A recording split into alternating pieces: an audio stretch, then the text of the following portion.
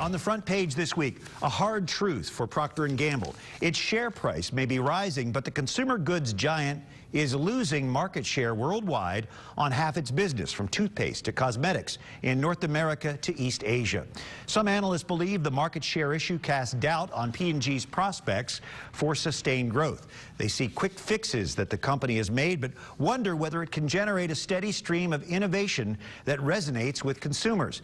And even where P&G is holding on to market share, such as in laundry care, that's sometimes been because it reduced prices, not necessarily a strategy for the long term.